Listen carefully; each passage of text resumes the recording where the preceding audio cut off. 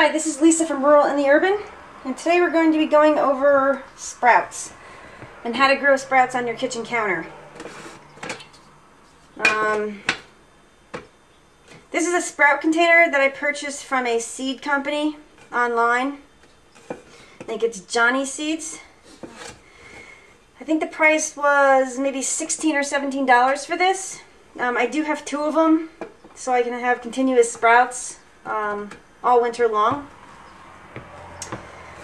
And there's a solid plastic container at the bottom and 1, 2, 3 chambers for growing, and then another top portion. That's where you put the water in and let it drip all the way down. So let me get this out of the way for a second. I want to show you an end product. These are broccoli sprouts, and I think they're about, I'm trying to think, probably 7 to 10 days old. Broccoli sprouts, for some reason, do phenomenally well. They grow, they're easy to grow. Well, actually, all sprouts are easy to grow, but these grow fast, the broccoli sprouts, and they're gorgeous. They do, however, have that typical broccoli, like cabbage smell.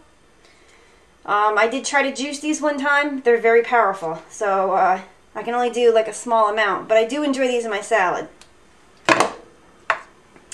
And this one right here, this is the alfalfa sprouts. I'm not sure if you can see this because we do have some glare from the sun. So let me go back a little bit. Here we go. Not sure if you can see it. That's the alfalfa sprouts. Once again, these are 7 to 10 days old. You can see they're a little shorter than the broccoli. Here's the broccoli so you get a really good look at it.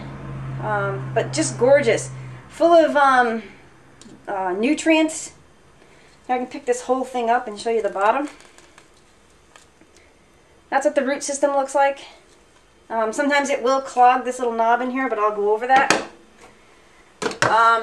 You can purchase sprouts online. You can also go to your local co-op, if you have one, and purchase some of the seeds. Not a whole lot of them, so you're better off just ordering them from a seed company online. There's also some wheatgrass websites too that you can order it from. Here's a mason jar. Get a little closer here. These are the alfalfa seeds. Once again, I think the lighting's horrible. But I keep them in a mason jar. During the winter, since I do grow them a lot, I don't vacuum seal them for the winter, but once I'm able to get my own greens from the garden patch, I will seal these up and put them back down in the basement on the shelf, and then I'll bring them back up in the fall. These are the broccoli sprouts. Basically, they're broccoli seeds. And basically, these are alfalfa seeds. Both are organic. I have a bunch more down in the basement, but this is the micro red Russian. These are very mustardy. They're very spicy, so I tend to grow these in small amounts. But let's just jump right in and get this started. Per the instructions, when you order this, you do get an instruction sheet on how much seed to put on each level.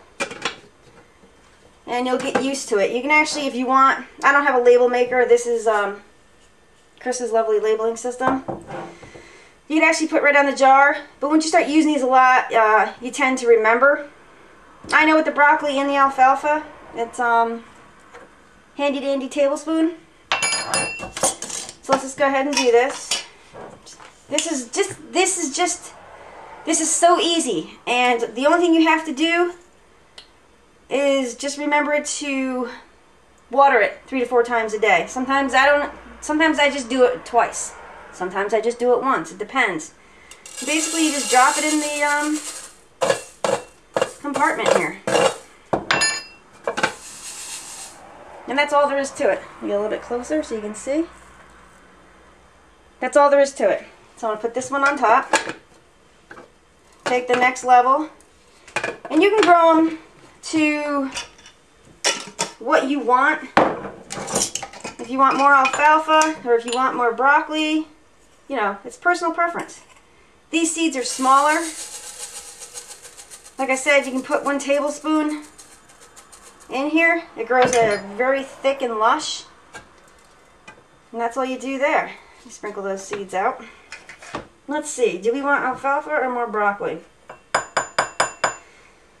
We'll do another layer of alfalfa.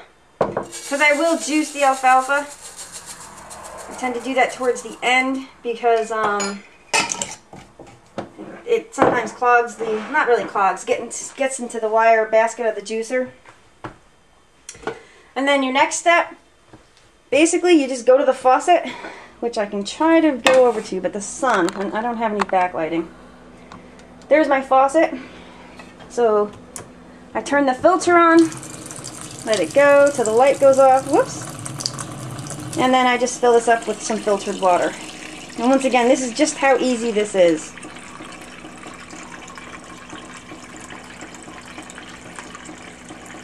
There we go. You want to make sure it's full, not too full so you spill it. Flip that off. Bring this back over. Whoops. A little bit of shake there. Basically, all you do is put that on top. And that's all there is to grow sprouts. Super easy. Once again, you can purchase these online. I'll give you a few websites where you can order from. Like I think I purchased these from Johnny's and they're organic. You don't have to buy the organic, but that's just a personal preference for me. And once again, that's all you do. And you water this, they recommend 3 to 4 times a day. The water will end up in this bottom section here. What I do, put the water in, go do something, come back, empty it out, or I wait till the next time I water it. And once again, this is what you end up with when you start sprouting. Excellent greens for the winter, organic greens, inexpensive greens, because I know during the winter, you know, buying organic produce gets very expensive in the winter. And these go good with some salad dressing. You can put them on a sandwich, you know, make some pita breads, grill up some chicken, bake some chicken, and put this in with the pita. Okay? Once again, this is so easy. Definitely, I would recommend sprouting for everyone. Once again, thanks for watching this video. If you have any questions, just leave me a comment below. Thank you. Bye-bye.